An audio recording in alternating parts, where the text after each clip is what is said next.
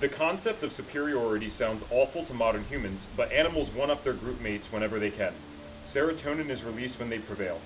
Serotonin is not aggression, but the nice, calm sense that it's safe. The reason I thought this was super cool is because I like combining like the science of what makes us happy with like more practical things. So there's basic stuff, you know, spend time outside, be around good people. We build expectations about how to get respect when we are young.